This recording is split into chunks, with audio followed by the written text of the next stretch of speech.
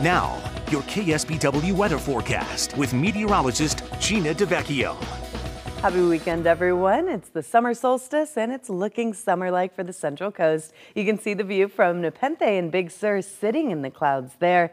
Also in the moisture, we've been seeing some mist and drizzle this morning, and that's going to continue in these morning hours, and we'll eventually see the clouds making way to sunshine.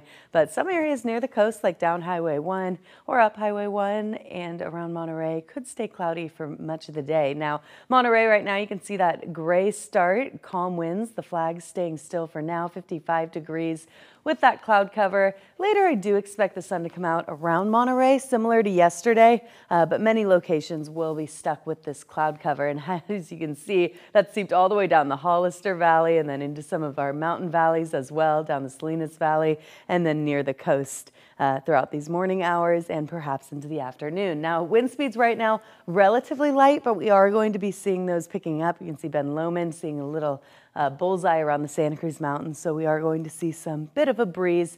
And as we go through today, you'll notice these arrows picking up just a little bit, coming in off the water. That brings our sea breeze and cooler temperatures and could leave the cloud cover in place. So this is later this morning around 11 o'clock where you can see those clouds perhaps still extending into Salinas and Prunedale, Aromas. But as we go through the afternoon, that'll start to shift back out towards the coast. But some coastal areas like La Selva all the way down into Marina or so could be seeing that cloud cover, as well as the Monterey Peninsula. So if you saw clouds yesterday, there's a good chance you may be staying in the clouds for today, unless of course you choose to travel to another part of the Monterey Bay. Looks like more sunshine up around Santa Cruz for today. And then tonight those clouds return once again. Temperatures right now starting off right around the mid 50s, and taking a look at the state view, you can see 50s near the coast, 41 Lake Tahoe, so not too cold yet. And then by this afternoon, beautiful day up there around 80 degrees.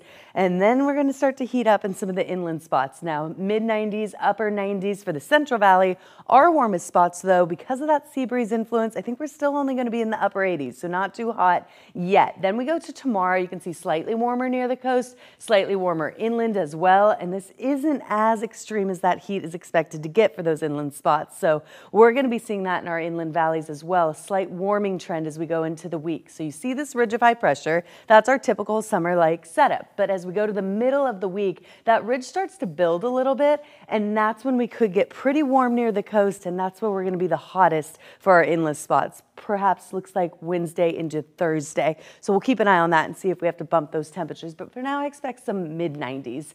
As for today, mid-60s to mid-70s to perhaps near 90s. So slightly warmer than yesterday, but cooler than what we expect for the coming days. Santa Cruz Mountains for today, 80s to perhaps mid-80s. Coastal areas seeing 60s to 70. And then you can see that gradual warming into our warmer spots. Morgan Hill could top off around 89, which is our hottest forecast for today. And then around the peninsula, mid-60s.